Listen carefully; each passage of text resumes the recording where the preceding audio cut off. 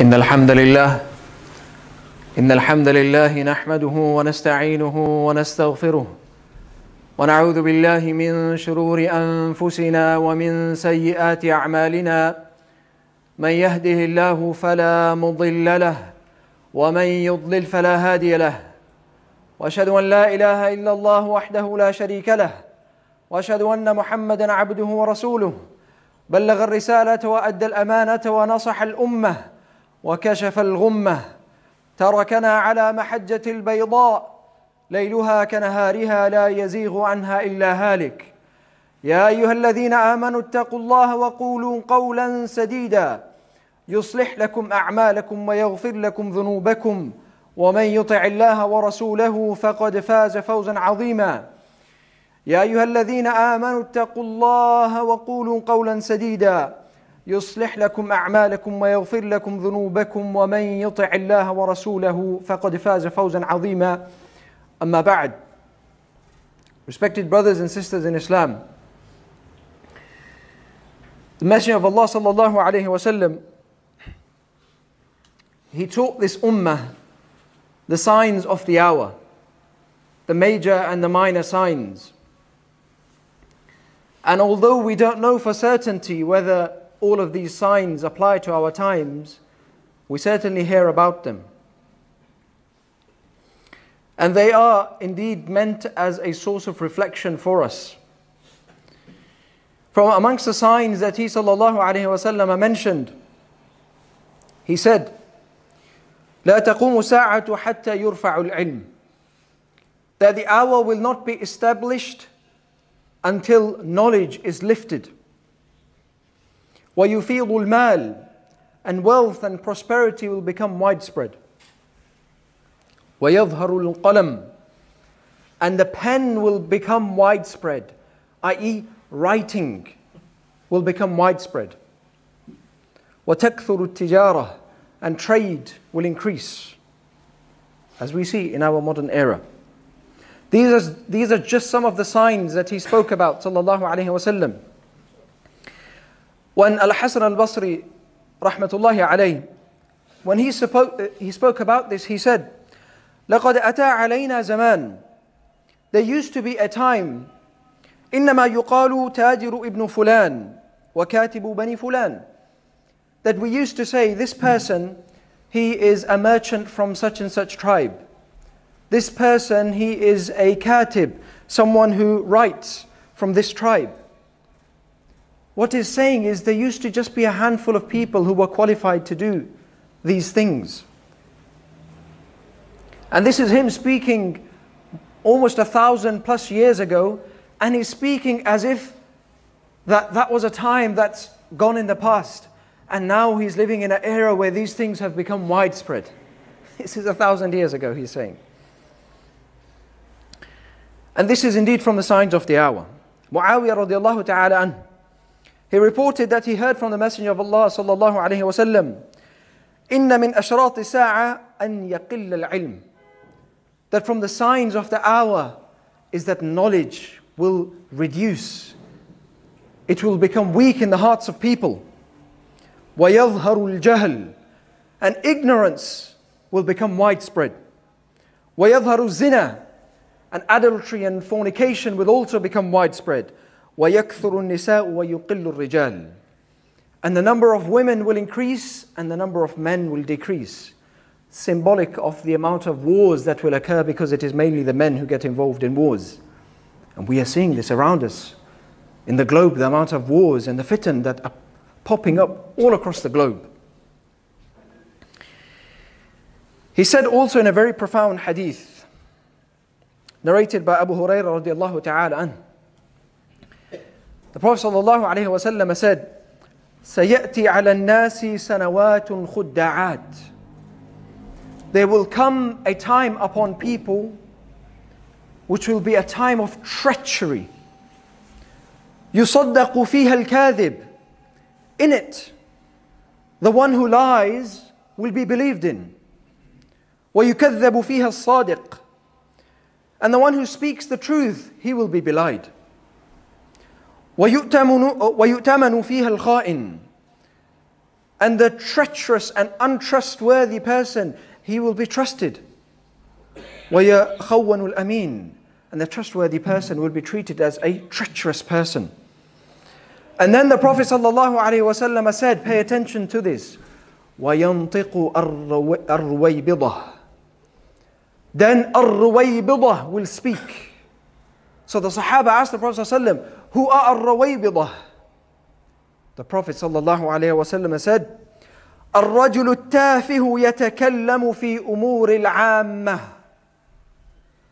He is a lowly, despised, unlearned person who will speak about the public affairs. Just an ordinary, lowly person who will speak about great matters relating public concern. I'm mentioning these ahadith, my beloved brothers and sisters, because I believe we live in a time where the unqualified speak. Everyone believes they have an opinion. Everyone thinks they're an expert. And it's not just about religious matters that people speak lightly about. Whether it's about politics, medicine, halal and haram, people speak about it and they are so opinionated. And people become so stubborn about their own opinions, such that they do not even realize their ignorance. We have this phenomenon of jahl murakkab, compound ignorance, where people don't even know that they do not even know. Imam al-Shatibi, when he spoke about ar-Ruwaybidah, he said, هو رجل التافح الحقير ينطق في أمور العامة. He's a lowly, despised person who speaks about great matters. ليس بأهل أن يتكلم في أمور العامة فيتكلم. He's not qualified to speak about these affairs, but he still speaks. We see this today, subhanallah. Just in the past week or two, I had people sharing certain videos that popped up on my WhatsApp. These are practicing Muslims who are sharing these videos. We've heard about the situation in India with regards to the hijab bans on our Muslim sisters in certain colleges and institutes, and the tricky situation that is there for them. And we are saddened and our heart burns and it hurts seeing this. And we know the situation could become, potential genocide is on the cards here in the situation in India. We are well aware of this. But subhanallah, one brother, he shared a video, and the video, it was a very disturbing video. It showed a niqabi sister, she was wearing niqab, black clothes, and she seems to be engaged in some sort of argument with someone. And there's a crowd that's gathered. And one of these men, he throws the sister to the ground. And this mob just jumps in and starts beating her. They rip off her headgear, they beat her, and they get sticks and stones and they throw it on her. And she's beaten black and blue. And this video is posted with a flag of India, as if to say this is occurring in India. Something didn't look right to me with the video. So I did some research. Because even on the video itself, it mentioned something about Afghanistan. And I knew of a case that occurred in Afghanistan, so I looked it up. And lo and behold, it was actually a video of a case that occurred in Afghanistan in 2015 of Farkhunda Malikzada, 27-year-old sister, college student, who got into some sort of argument, it is claimed, with some sort of mullah outside a shrine. And as a result of this argument, he claimed that she burnt the Quran. And so this whole mob comes and says, oh, have you burnt the Quran? Oh, she's an American spy. And so they lynched her, they beat her black and blue. They literally murdered her. They set her body alight and threw her away, subhanAllah. It's too disturbing to go into the details. And this was the video, and it's been posted as if this is occurring in India to our sisters right now. Complete misrepresentation. Yes, we are saddened at what is occurring to our sisters in India, but let's get our facts right. Let's verify the information we have. Let's not forward false information, because that's simply stupid. It is a lie. It is wrong to do this. Another video someone else sent me. Another Muslim practicing brother. Compilation of videos, horrifying videos of Muslims, I don't know in which country, some it did seem like it was in India, of being mobbed and attacked.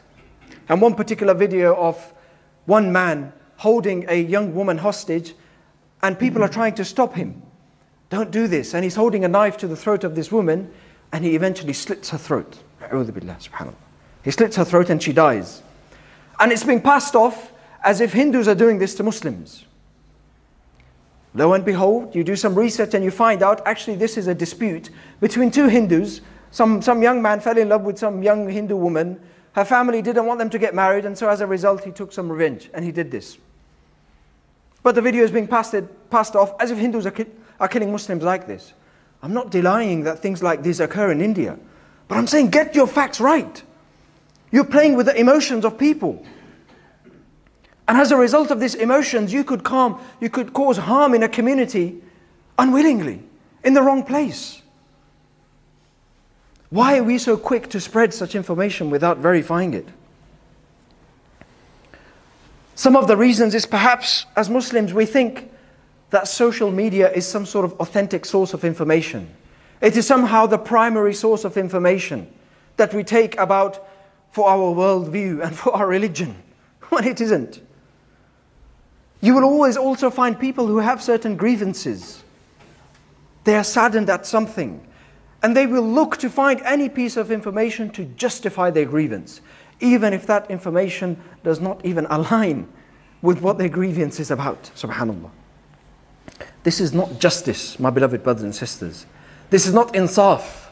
Allah Jalla wa Ala says in the Quran, Ya ayyuhalladhina amanu kunu qawwamina lillahi shuhada'a bil qist. O believers, stand firm for Allah and bear true testimony. وَلَا يَجْرِمَنَّكُمْ شَنَآنُ قَوْمٍ عَلَىٰ أَلَّا تَعْدِلُوا. Do not let the hatred of a people lead you to injustice. اِعْدِلُوا هُوَ أَقْرَبُ لِلتَّقْوَى. Be just, for that is closest to taqwa. إِنَّ اللَّهَ خَبِيرٌ بِمَا تَعْمَلُونَ. And Allah is most aware of what you do. Verify that information that comes to you, especially when it is great and serious news, like what we are talking about and seeing across the globe. يَا أَيُّهَا الَّذِينَ آمَنُوا إِنْ جَاءَكُمْ فَاسِقٌ بِنَبَإٍ فَتَبَيَّنُوا. O believers, if an immoral person comes to you with some great news, verify it. Check its authenticity. أَن تُصِيبُوا قَوْمًا بِجَهَالَةٍ فَتُصْبِحُوا عَلَى مَا فَعَلْتُمْ نَادِمِينَ. Lest you cause some harm to a people and you end up regretting for what you have done. So don't be that person. Any news that comes to you on your social media, forward. The Prophet ﷺ, he said about this sort of behavior, كَفَى بِالْمَرْءِ كَذِبًا أَن يُحَدِّثَ بِكُلِّ مَا سَمِعَ. That it is enough of a lie for a person to speak about and share every sort of information that comes to him. Because information that will come to you will be truthful, and there'll be lies in it. And if you just communicate all of that, you're also communicating lies. So be warned and be wary of the information you consume. Check it, verify it, before you forward it on to others. May Allah guide us and protect us. أقول قولي هذا واستغفر الله لي ولكم ولسائر المسلمين فاستغفروه إنه هو الغفور الرحيم.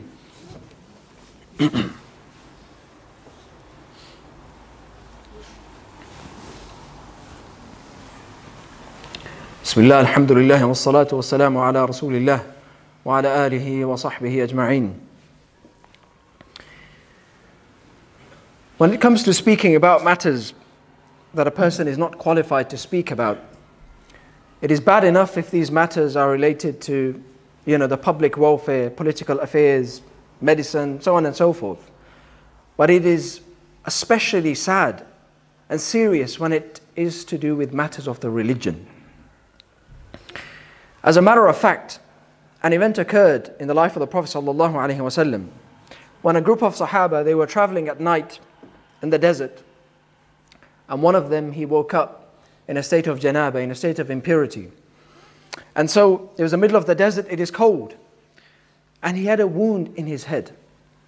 And so he sought some advice from his companions. He said, what should I do? I've woken up in this state of impurity.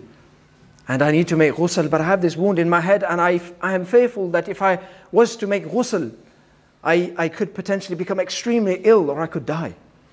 And so his companions, without seeking any knowledge, they said, we don't see any way out for you, you have to do ghusl. And so guess what? The Sahabi, he made ghusl, and he died as a result of that. News of this reached the Prophet ﷺ, and he became infuriated. He said, قَتَلُوهُ, they killed him. قَتَلَهُمُ اللَّهُ, may Allah take revenge upon them. He said, أَلَا سَأَلُوا إِذْ لَمْ يَعْلَمُوا إِنَّمَا شَفَاءُ الْعَيِّ السُّؤَالِ. Why didn't they ask if they didn't know? For the cure of ignorance is to ask. Look how this led to the death of someone, speaking about affairs that you're not qualified to speak about. For us, this might have just seemed like a simple fiqhi mas'ala, but look how it led to the death of someone. It is strange how we know and we recognize when we have a medical condition, we don't just prescribe medicine ourselves. We need to see a doctor. If our car breaks down, we're not qualified to fix it. We don't know how to fix it. We take it to a mechanic. But somehow when it comes to matters of the deen, we somehow become experts. And we speak about them very lightly and with confidence and without being qualified to do so. Imam Ibn Sirin, rahimahullah, he said, إن هذا العلم الدين فانظروا عما تأخذوه. This knowledge is your religion. So look to where you take it from. Don't be lax. Take this seriously where you take your knowledge from. So my beloved brothers and sisters, this is a serious issue. How we transmit our religion and information, and how we ought to be careful in what we narrate. Allah subhanahu wa ta'ala, He gave us a simple formula in the Quran. فَاسْأَلُوا أَهْلَ الذِّكْرِ إِن كُنْتُمْ لَا تَعْلَمُونَ. Ask the people of knowledge if you do not know. A simple matter. Ask people who are qualified about affairs that you are unqualified to speak about. We ask Allah subhanahu wa ta'ala to grant us tawfiq, to protect us, to remove ignorance from us, to increase us in knowledge and understanding and wisdom and hikmah, and to preserve our scholars so we may be able to benefit from them and seek their knowledge. May Allah protect our brothers and sisters in Afghanistan, in India, in China, in Yemen, in Palestine, and all across the globe who are suffering and who are going through various fitan. May Allah protect them. May His shade and His victory come to them. اللهم اغفر للمؤمنين والمؤمنات والمسلمين والمسلمات الأحياء منهم والأموات. اللهم انصر إخواننا المستضعفين في أفغانستان وفي كشمير وفي هند وفي بورما وفي صين وفي يمن وفي بلاد الشام وفي سائر البلاد المسلمين يا رب العالمين. اللهم إني أعوذ بك أن أضل أو أضل أو أزل أو أزل أو أظلم أو أظلم أو أجهل أو يجهل علي. Oh Allah, I seek refuge in you lest I stray or be led astray, or I slip or make others slip, or cause injustice or suffer injustice myself, or do wrong to others, or have wrong done to me. Learn this dua. This is a prophetic dua that you may find in Hisn al-Muslim. Allahumma salli wa sallim wa barik ala Muhammad wa ala ali Muhammad kama barakta ala Ibrahim wa ala ali Ibrahim innaka hamidun majid. Allahummabarik ala Muhammad wa ala ali Muhammad kama barakta ala Ibrahim wa ala ali Ibrahim innaka hamidun majid. Qumu li salatikum yarhamukum Allah.